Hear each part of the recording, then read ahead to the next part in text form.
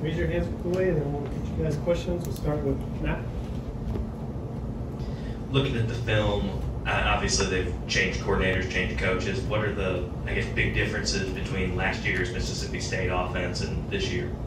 I would say the big thing that stands out the most after watching a little bit of the tape was that, you know, they threw the ball mostly every play last year against whoever they played, against us, against everybody else. I feel like this year they're running the ball a lot more and mixing it in and becoming more of a balanced offense.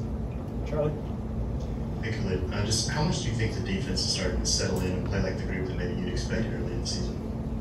I feel like we're just coming out together, playing fast and physical, everybody being on the same page, everybody knowing their role and playing their role, and just everybody doing their job to a high standard.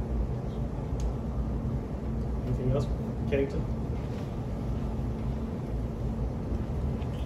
Terry Young's come on and really started to play well the first few weeks of the season. What have you seen from him and his development? I feel like Terry Young had a great offseason, so I kind of expected the way that he's playing now. I kind of expected that he'd have this season because a lot of work he's put in, how much he's improved, how much have he learned, how much have he grown, just as an individual off the field, just as much as an individual on the field. Mike Rodak? You're part of that punt return unit. Just what did you see during the week that helped you kind of get that block punt under back up there? Well, our special team coach, he do a good job of, of his job in general, whether it be special punt return or kickoff, whatever. I feel like he do a good job. So it was coming. I knew it was coming eventually. So glad it happened Saturday. Good luck with Joe. Kool-Aid, the last 2 weeks, the pass rush has really been effective. How beneficial is that for you guys in the back end? Just being a DB in general, knowing that the pass rush is doing their job is very beneficial. I mean, every DB want their rush to do a good job because they don't have to cover as long or do as much because the pass rush is being so effective. So just knowing those guys are up there doing their job makes me very happy. Good luck, Katie. Going against him in practice, what have you seen from Jalen Hill that's maybe allowed him to have a bigger role in the offense the last couple weeks?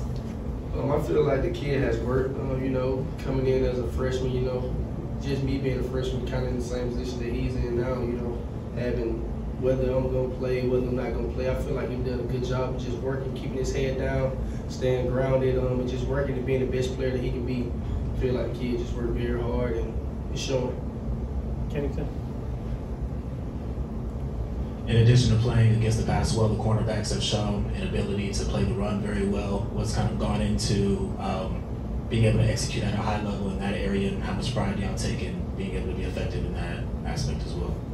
Well, we know we have good tackling and safety, so we make sure that us as corners, we're not being a weak link in the run game, and we know here at Alabama that being a cornerback, you're going to have to be in the run game, whether you like it or not. So might as well get used to it and be ready to tackle, and we have no problem with it.